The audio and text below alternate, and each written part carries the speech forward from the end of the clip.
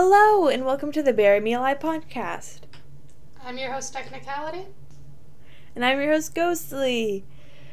Boop, boop, boop. I don't know what that was. How are you doing? I'm doing well. I'm tired, but we're doing this. Yippee! I was busy yesterday. Running around a bunch. You act like we existed yesterday. I actually existed yesterday, and I don't typically do that. Without me? And so, yeah. How dare you? Wow. You are the one who chose not to be there, so. Fair enough. It wasn't like a private event. Are you excited about today's topic? Yes. From the little I've heard. Do you know what today's topic is? Something about a ghost? When you were a kid, did you ever play the game Bloody Mary? No, but at some point during middle school, we did a whole thing where we did, we had to act out a certain scene from a selection of different packets, and one of the people did a whole thing with Bloody Mary. It was simply lovely how, especially their props. Was I in that class? What? Wasn't I in that class? I think so. I'm pretty sure I was in that class with you. I'm pretty sure I remember what you're talking about. I played Bloody Mary as a kid. I actually didn't hear about it. Scared the crap out of me. I went over to my friend's house. Shocking, I have friends, I know. But I went over to my friend's house, and I was like 7 or something. Me and 2 friends, and we decided to play Bloody Mary, which didn't really make sense. Because I'll talk about it. I don't think we really didn't know what Bloody Mary was. We just knew that was a ghost. You said her name 3 times with the lights off in a mirror, and then... Isn't there a mirror in the bathroom? Booze. Or is it just any mirror? Just any mirror. But we went to my friend's bathroom, and we took turns, and it scared us so bad. And then we were sleeping over that night, and I remember because I had to go to the bathroom in the night, and I'm like, I don't want to have to go back in the bathroom after I summoned a demon. I was like, I'm not going back in there. So I woke my friend up to help me help protect me from the demon I summoned in the bathroom. I was fine, but here I am. But are you really the person now that you were when you went into that bathroom? No, I'm more traumatized and depressed. Oh. I don't know where that came from. Anyway. But yeah, today we are talking about we're talking about Bloody Mary, who is actually based on a real person, who I'll also be talking about. But first, for those who had an emotionally stable childhood, let's talk about Bloody Mary first. Bloody Mary is a legend of a ghost or phantom or spirit who is conjured to reveal the future. She is said to appear in a mirror when her name is chanted repeatedly. The Bloody Mary apparition may be malevolent, which like evil, and it depends on the variations of her legend, but her appearances are most commonly witnessed in a group. So it's more likely for you to see her if you are accompanied by others. I feel like that could also be added to, like, if you see other people's faces behind you because your friends are watching you. Yeah. I have explanations about her. in historic folk tales, the ritual is encouraged young women to walk up a flight of stairs backward, holding a candle in a hand mirror in a dark house. When they look in the mirror, they are supposed to be able to catch a view of their future husband's face. But there's a chance that they would instead see a skull or the face of the Grim Reaper, and that would indicate that they were going to die before they had a chance to marry. What if? So, the purpose was for young women to see who they will marry one day, or see if they would die before they got to get married. What happens if young men did it? I don't know why I did it. Again, I didn't know the tale of it. I guess, I mean, I am gay, so it could have made sense. I guess any gay man who played this game would just see a skull because they wouldn't be allowed to get married. That's depressing. Yeah. Same with lesbians. Hang on. Bloody Mary's homophobic. Gosh dang. Not necessarily. It could just be the time that you were living in, because it didn't show you your future partner. It only showed you your future person you were married to. Oh, wait, that's true. Yeah, so it could be like regional or time period. Mm-hmm. However, the game of Bloody Mary is not played the same way it was then. Today, Bloody Mary is meant to appear to individuals or groups who invoke her name, and by chanting her name into a mirror placed in a dimly lit or candlelit room, the name must be uttered about 13 times, or some other specified number of times. I was always told 3 times. And then the Bloody Mary apparition would appear as a corpse, a witch, a ghost, and she can be a friendly or an evil or even a demonic spirit. She is frequently seen covered in blood. The lore surrounding the ritual states that the participants may feel or hear her screaming at them, cursing them, strangling them, stealing their soul, drinking their blood, or scratching their eyes out.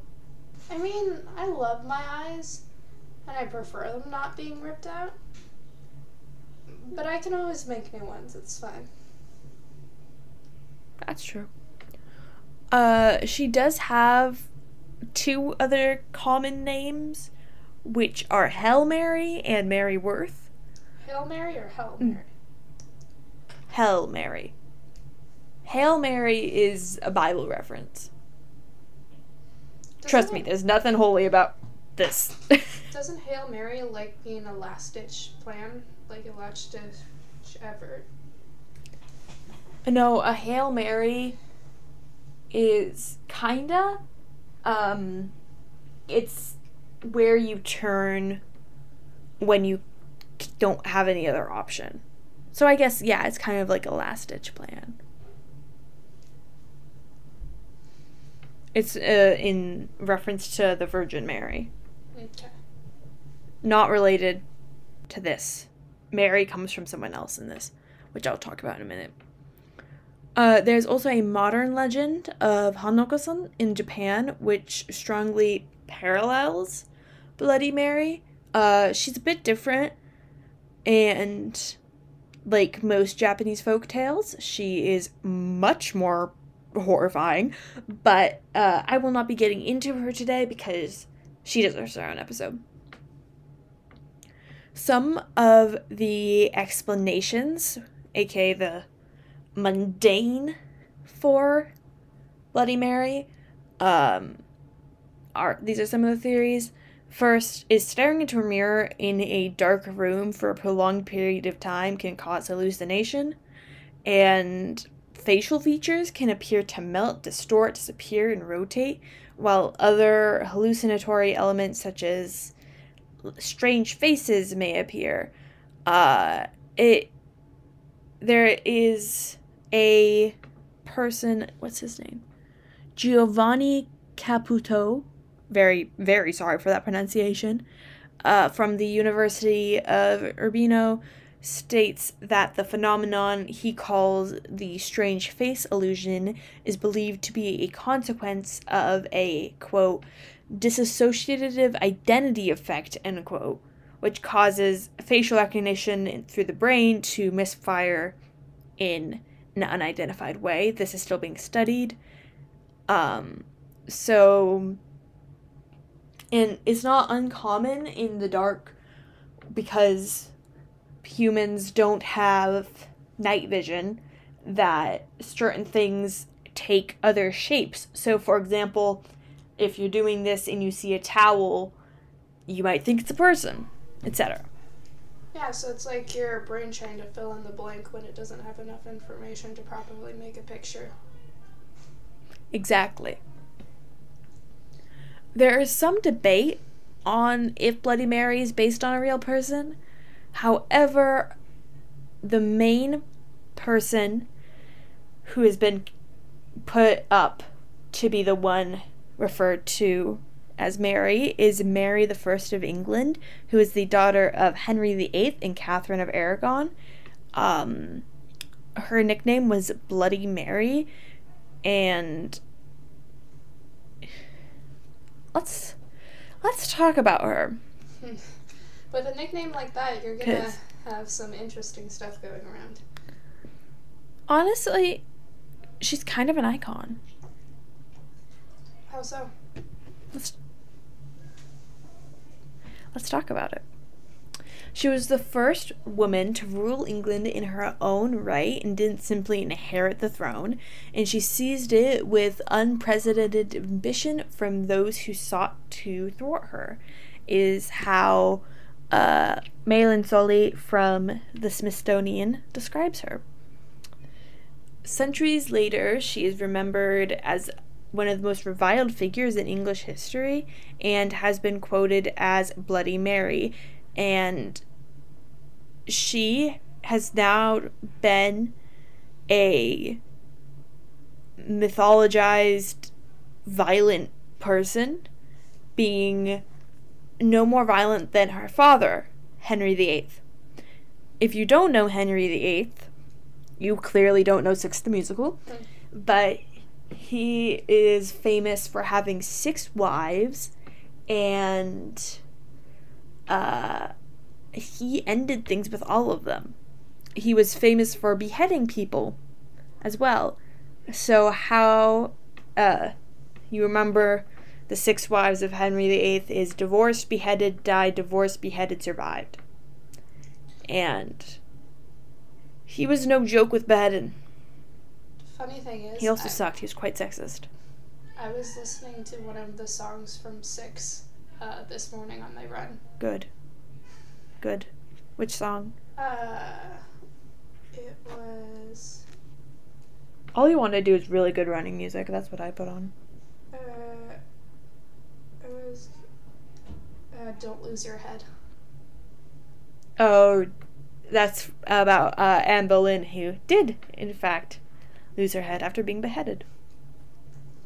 Kind of defeats the purpose of saying, don't lose your head, but... She was someone. Anyway, let's talk about Mary. She was born on February 18th in 1516, and she was not the son that her parents were wanting at all.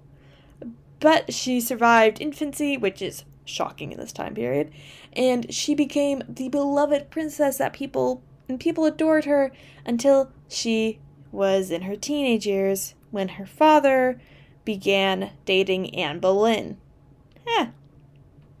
We're just talking about her. Huh?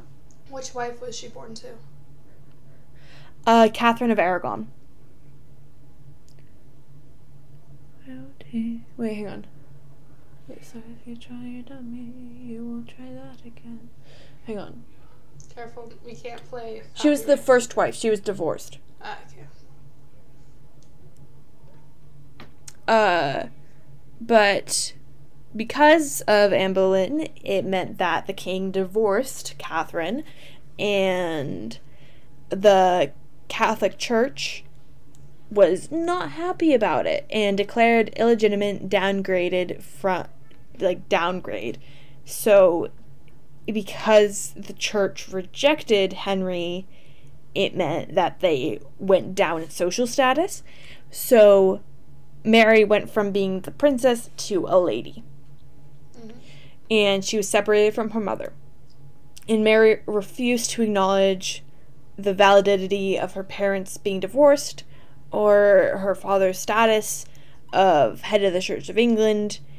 And it was 1536 when Anne got executed, and Henry married Jane Seymour. And after that, Mary finally agreed to accept the fact that her parents were no longer together. What was she doing? Rough childhood. Accept that? Like, was she just not acknowledging it at all, or? Yeah, she just wouldn't acknowledge it.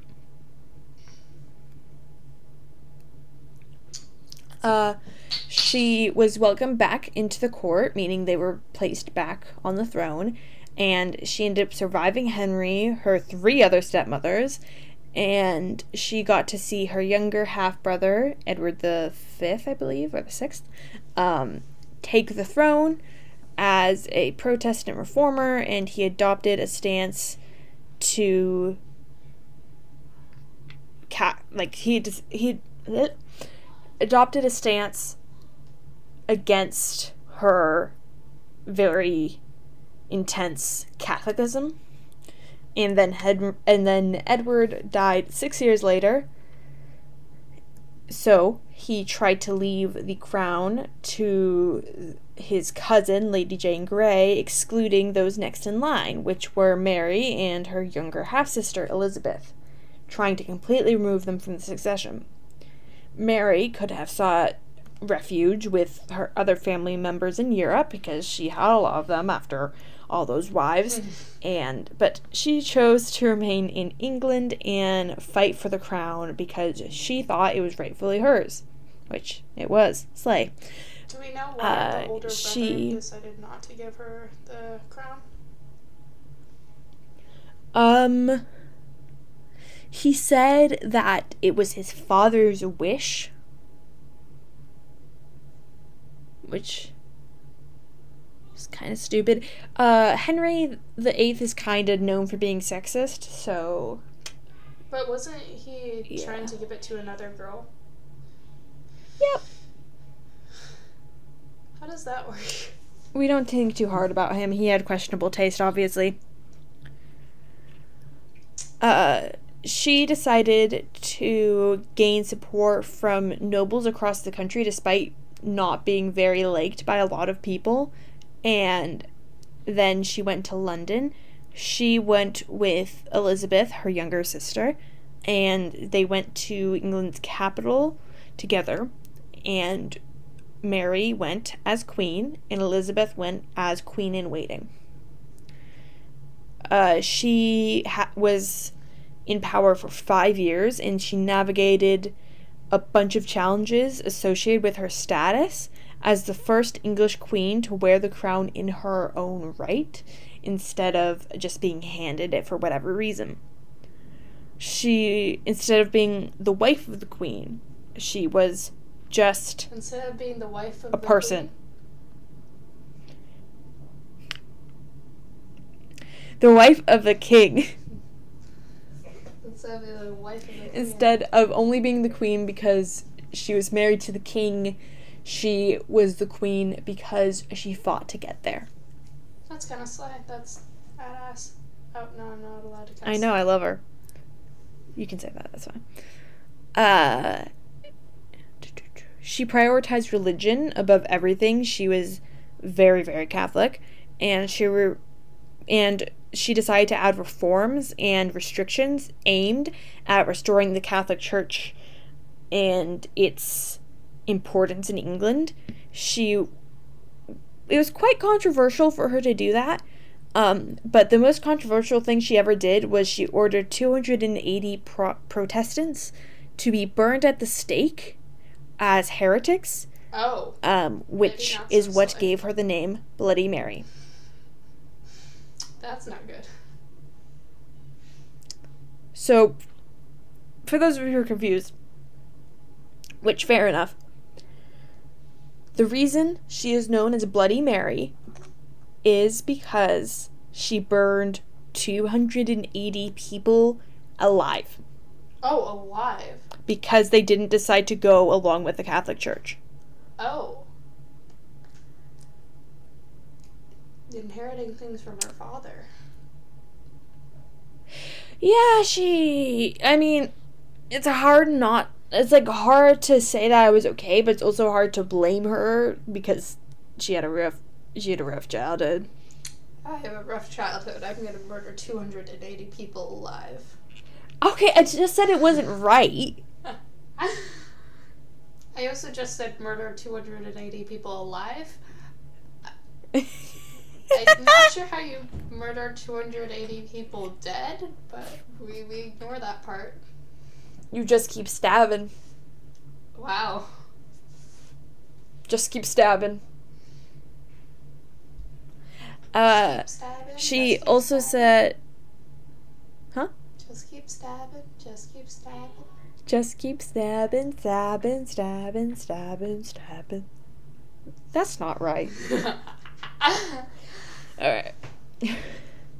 She was also known for laying the groundwork in initiatives among certain things such as financial reform, exploration of naval expansion, and a bunch of other stuff that was actually really good for England, but what would be built upon by her successor, Elizabeth I, that Mary failed to do.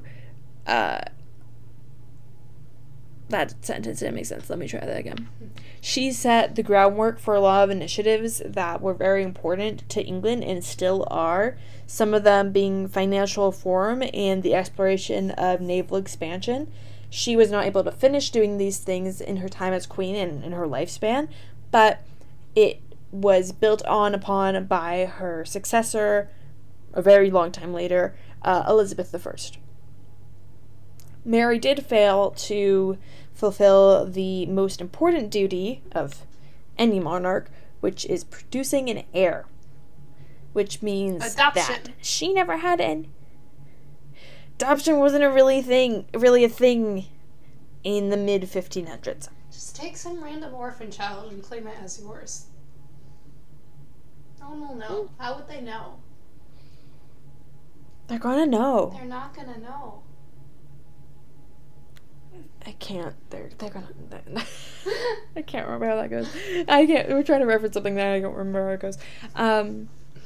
But yeah, she failed to produce an heir, and she died at the age of 42 in 1558 because of unidentified health issues. Some of the things that were found were uterine cancer, ovarian cysts, or influenza, and just not doing too well.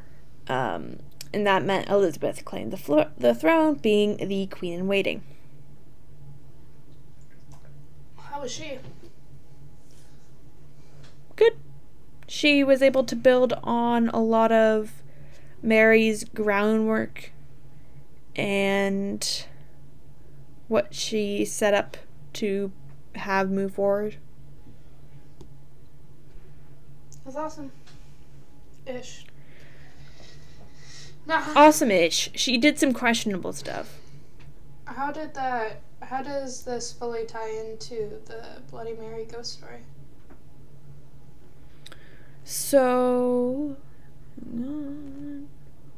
the reason that Mary of England is often linked to Bloody Mary is because Bloody Mary was a nickname of her before the folktale, due to her having killed a bunch of people by burning them at the stake. The amount varies via the article.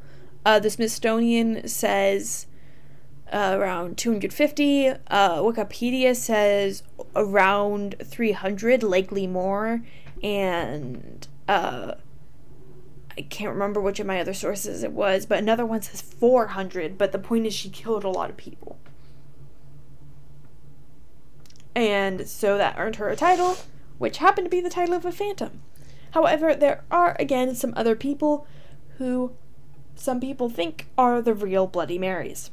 There is Elizabeth Bathory, who lived in the 17th century. She was a Hungarian countess who allegedly tortured and killed around 660 girls and women and was bathed in their blood, and she was accused of being a vampire. Why did they call her Mary, though? I don't know. Mary the First of England is the most referred to as being the Phantom. But these are just some other people linked to it. Was the person... Mary Worth. The person we were just talking about. Was this after the time of the original Bloody Mary? And maybe, like, the nickname was passed on? The one who bathed in people's blood? Mm-hmm.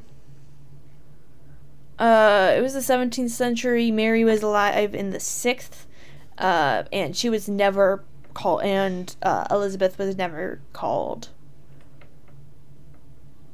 Bloody Mary, so I don't know.